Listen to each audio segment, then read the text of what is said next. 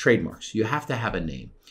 A lot of people, maybe close to half of the people who come to us to franchise their business have some sort of issue with their name. And so I want to talk a little bit about trademarks, and we evaluate that as someone coming in, and we'll talk about their name.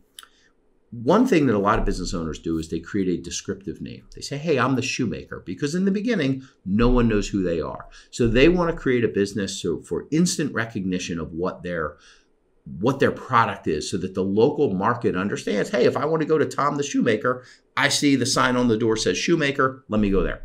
From a trademark standpoint and ultimately a franchising standpoint, that's a mistake. First of all, you're going to struggle to get the name.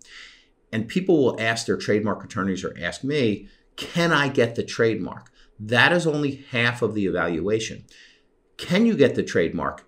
Can you say, well, I know it's descriptive, but we won't do this, we won't do this. Trademarks are counterintuitive. It's not just about can you use the name, it's can you exclude others from using the name. I'm going to run that back one more time. Getting a good trademark is not only your ability to use that name with your clients and build your brand equity, it's your ability to exclude anyone else from using that name. So now you think of big brands, big trademarks, Nike, Disney, all of these names, some of these names out there that are unique, that don't describe it. Think even Apple computers. Apple has nothing to do with computers, therefore they can exclude others. The best names are these made up names. You watch TV and you see all these, crazy drug company names that you're like, why would they come up with these goofy names? One of the main reasons is a completely made up name is your strongest trademark. The second trademark is going to be a name that doesn't mean what it says. So the further you get away from the description of your business in the trademark, the stronger your trademark is, which is counterintuitive.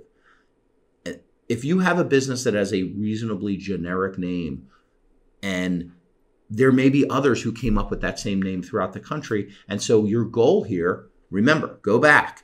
We're not trying to double or triple the income.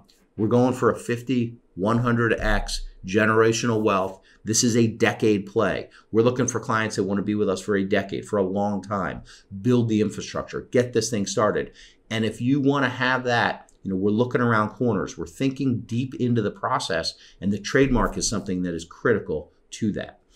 So that's your trademarks. You got to spend some time on it. It might cost you a little bit of money, and it's not just about having your name. It's about excluding others from having your name.